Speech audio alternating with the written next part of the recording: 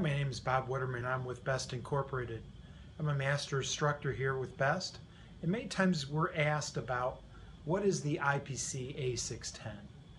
Well, the IPC A610 is the most widely published standard by the IPC, or the trade industry having to do with the assembly of printed circuit boards, and it's an international standard having to do with the acceptance criteria for printed circuit boards and assemblies.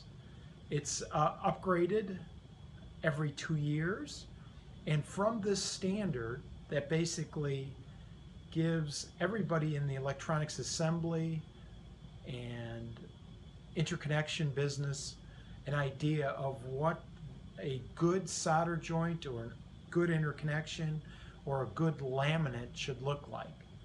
It ends up being the referee, the standard by which all assemblies are measured in a variety of classifications. There's also an associated training program, and people can be certified into the IPC training program at a variety of levels. If you work for a certified training center that has a site license in a given geographic area, you can be a master instructor, and once you're a master instructor, you can instruct trainers, which is the next tier down in the training program.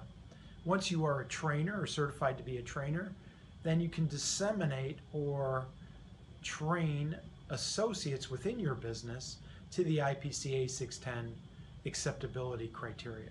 And then finally, at the associates level or at the CIS level, you are trained in how to use the standard, and you become a CIS. So those are the different levels. It's a multi-tiered program of the acceptability requirements of circuit board assembly.